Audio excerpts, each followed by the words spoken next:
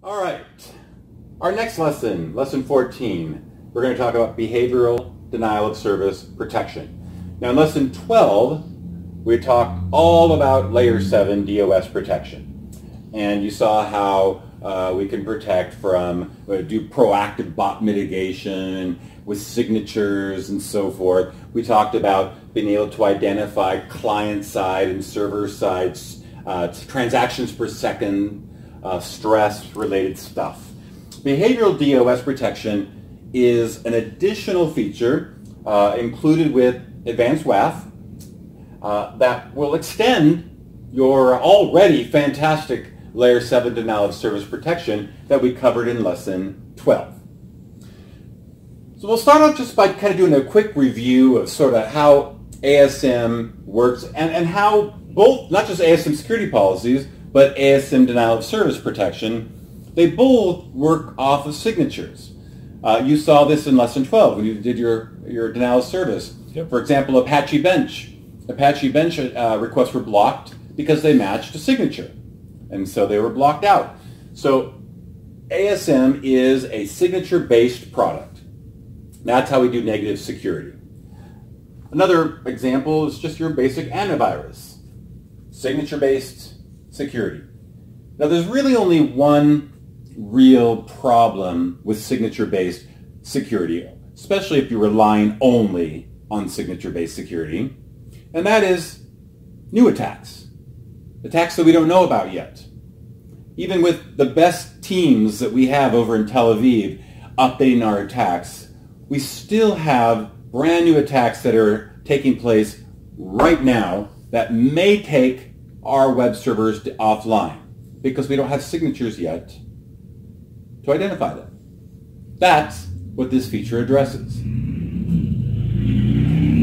So advanced AWAF includes our behavioral DoS or BA-DoS detection and mitigation. So here's an attack. We don't know anything about it yet, but because of this feature, ASM will be able to identify that it is malicious and be able to begin blocking it once it recognizes it as a malicious request. That's essentially the idea there. The reason that those were in yellow is because they weren't known signatures yet.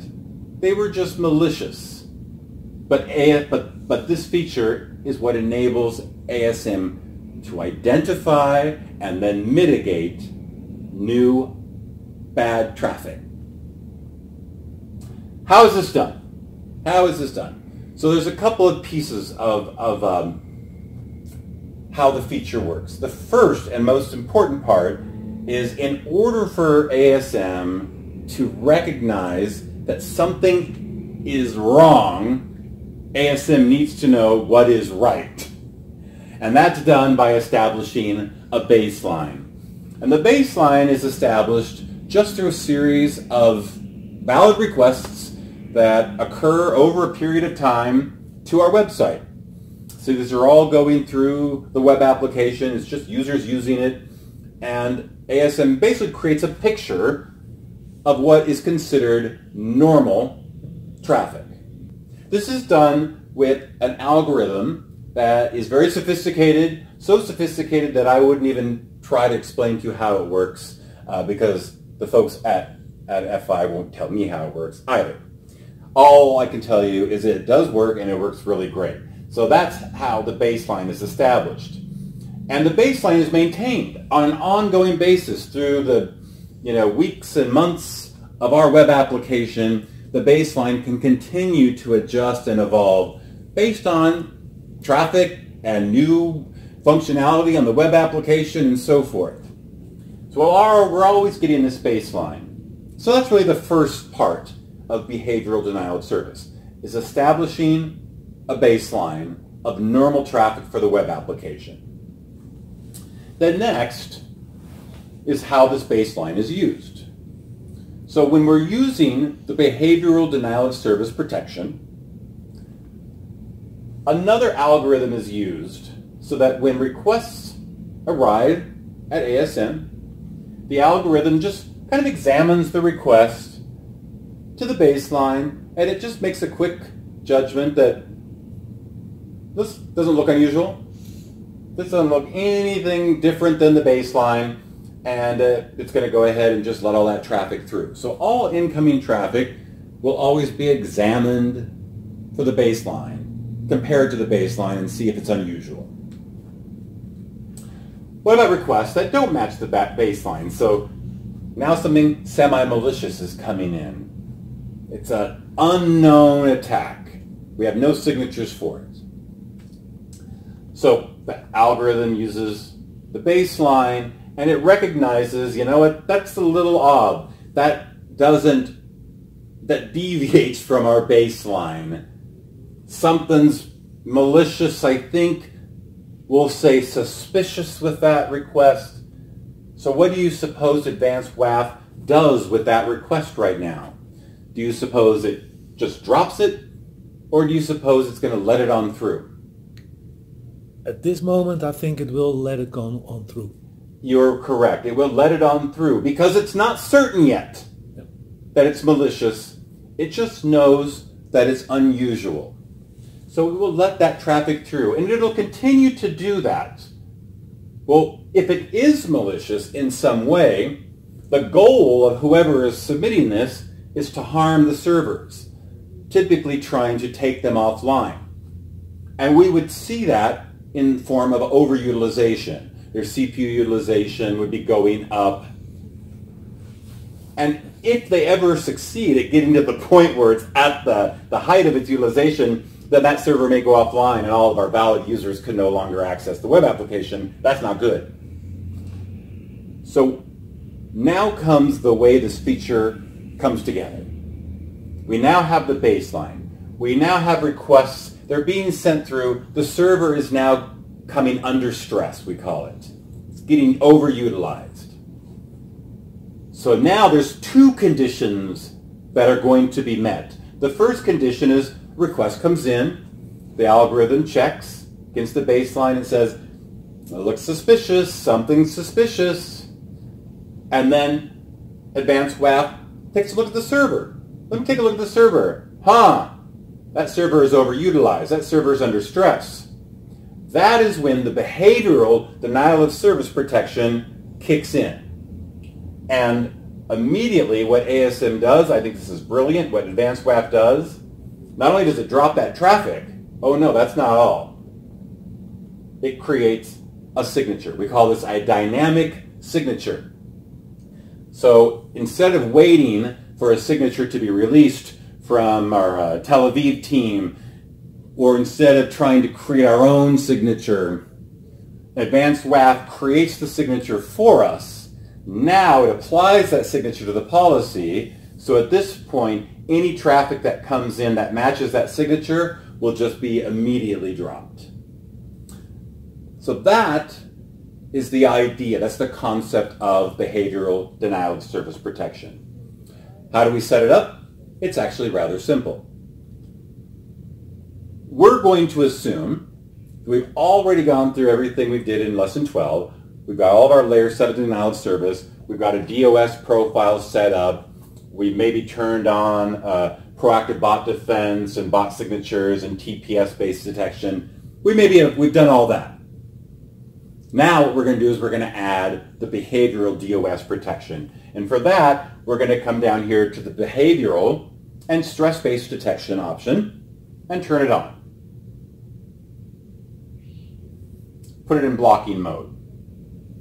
We have a couple ways you can define thresholds. So this is all on how we define the stress on the server side. How do we know the server is under stress? The actual behavioral detection and mitigation, though, so really what we're covering is down here. So I'm actually going to move down just a little bit so you can see this. So there's a couple things we can do here. The first, bad actor behavior detection. We want to enable that because what that's going to do is that's actually what literally enables this feature. That is what enables behavioral DoS. It enables the traffic behavior, it enables the server capacity learning and the anomaly detection and so forth. it also, as it implies, is going to enable bad actor detection. So we're going to be able to also add to it when a source is part of the attack. But the main thing that does there is it turns on this feature. Then we also have to add an additional option there that, yes, we want to use the dynamic signatures. So that's what will create dynamic signatures.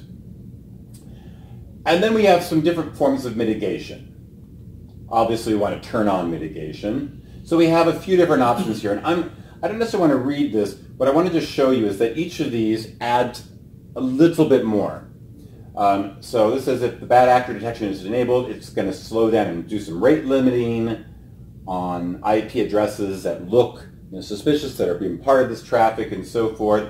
And if request signatures are enabled, it's going to block requests that match that dynamic signature that is created. That's your standard conservative protection. Oh, excuse me, I shouldn't say that. That's your conservative protection. The standard protection does everything that we just saw, has the bad actor detection, rate limit, but also limits the number of concurrent connections from IP addresses and so forth. So it's also going to do some limiting of concurrent connections. So just a little bit more than the conservative. And then the aggressive adds a little bit more here, increases the impact of blocked requests, proactively performs protection even before an attack. So it is now going to be even more aggressive. And if it's not already clear or obvious, if you want to have less false positives, you're probably going to go with conservative or standard protection. If you want to really apply the most aggressive protection, you'll use the aggressive protection, as it's called. But that's all that you need to do to set this up. And that's your behavioral DOS protection. Once this is running, then you can there's some couple of reports you can go in and view. We saw some of those reports in the Layer 7 DOS section. One other thing you can look at under your DOS protection is we have our signatures page. And this is where you can take a look and see, are there any dynamic signatures at this time? There are. There's a few. And so these are signatures that have been dynamically created because there was something that didn't match the baseline and the server was then under stress. And there's some more information over on the right. I'm not going to go over all of this, but you can see how much was dropped and so forth. You can also view the details of any of these. Notice here I'm clicking there. This is really interesting. I'm clicking here, not here. They take you to two different places. It's really rather unusual. I'll show you where both places are.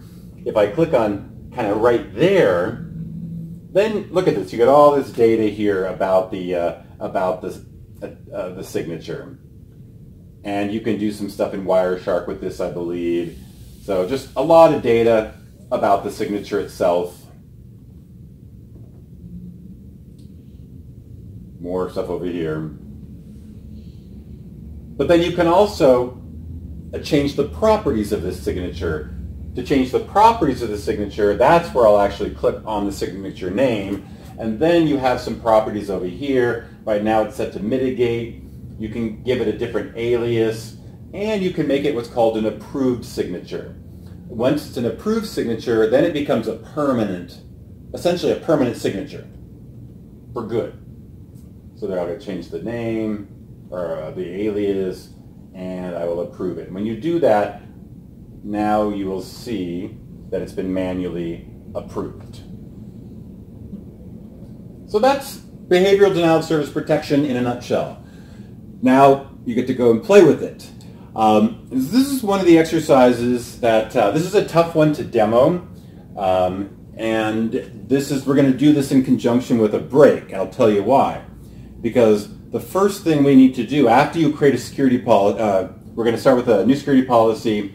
You're going to create a new DOS profile. You're going to enable the behavioral denial of service protection. And then once you enable the denial of service protection, what happens next? We have to establish the baseline. And establishing the baseline takes some time. We just have to be patient and wait for the baseline to be established before you can move to the next step in your lab exercise. So once you have your baseline traffic generator running, then it's a good time to take a break, and it might even take as much as 10 minutes. You can monitor the progress, and you can see where about we are in the baseline creation. And then once we're at a point where the baseline is created, then you're going to go launch an attack that ASM doesn't know about yet. And then you're going to wait. It's going to take a few minutes because ASM has to first recognize that something's unusual, but then it also has to wait for the server to start showing some stress, and then you should see a dynamic signature created.